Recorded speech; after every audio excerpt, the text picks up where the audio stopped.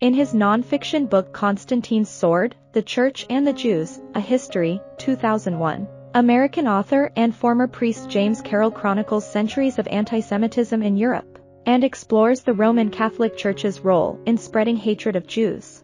The book's title refers to the 4th century Roman Emperor Constantine who, according to scholarship cited by Carroll, transformed the image of the Christian cross into an icon that symbolized a sword wielded by Christians against non-believers. In 2007, Constantine's Sword was adapted into a documentary film directed by Oren Jacobi and starring Carroll. In Carroll's telling, anti-Semitism is more than an unfortunate byproduct of the Christian religion shared by its most prejudiced members. Rather, it is central to Christianity's identity and has been for centuries. Carroll begins by describing Pope John Paul II's 1979 visit to the grounds of the Auschwitz death camp. There, he prayed for the Catholics who died at the hands of Nazis at Auschwitz, including the Jewish convert Edith Stein, a woman later canonized as a saint in 1998. In response to Pope John Paul II's desire for a monument commemorating the loss of Catholic lives during the Holocaust, a group of Carmelite nuns built a cross made of railroad ties on the grounds of Auschwitz. This led to an outcry among Jews who felt the monument was an attempt by Christians to co-opt Jewish suffering.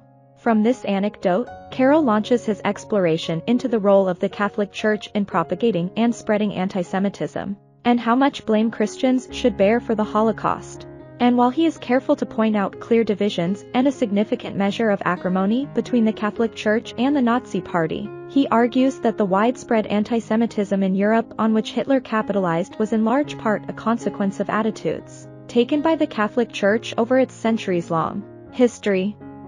Carroll goes on to discuss Jesus' own identity as a Jewish man. As one of many Jewish subjects living under the Roman Empire, Jesus' struggle was one of asserting a bold and intense form of Jewish spirituality against an oppressive and brutal regime. Jesus, the author argues, sought to renew and reinvigorate Judaism, not replace it. Though Jesus emphasized the more loving aspects of God found in the Old Testament, he did not view his sermons as constituting a new religion or a new God. Nevertheless, in the early centuries after Jesus' death, Christians began to focus on Jesus' death rather than on his life or his teachings. Partly, Carroll argues, this was as a way to blame Jews for Jesus' death, reframing Jesus' efforts as a battle between his own followers and Jews, as opposed to between Jews and the Romans. This reframing was driven in large part by Christians' desire to assert themselves and their fledgling religion against Jews who were indifferent or hostile to the idea of Jesus as their savior.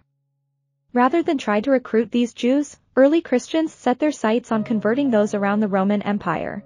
From this perspective, it made sense for early Christian proselytizers to downplay the role played by the Romans in killing Jesus and enlarge the role played by Jews.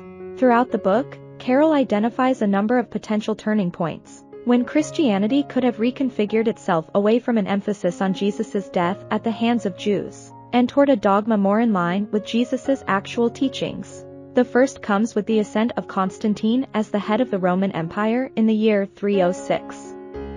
Constantine was the earliest Roman emperor to convert to Christianity. However, rather than frame Constantine's conversion as a matter of divine intervention, Carroll views it as a savvy political move designed to gain support among the empire's growing ranks of Christians. In Carroll's telling, the biggest consequence of Constantine's conversion was that it aligned Christianity, a religion built upon a man who opposed imperial power, into a tool of that same power.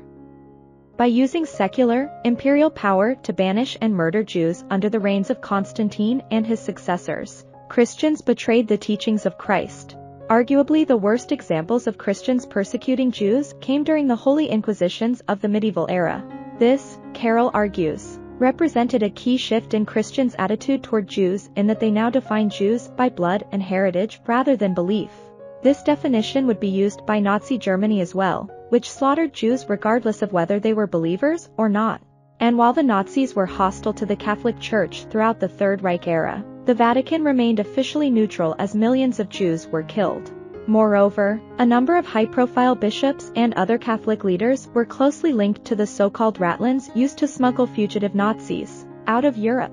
Constantine's Sword is a thorough exploration of anti-Semitism's history and one that may challenge preconceived notions about Christian-Jew relations over the past 2 millennia. I hope you enjoyed this video. Leave a like if you did and be sure to subscribe. Thank you.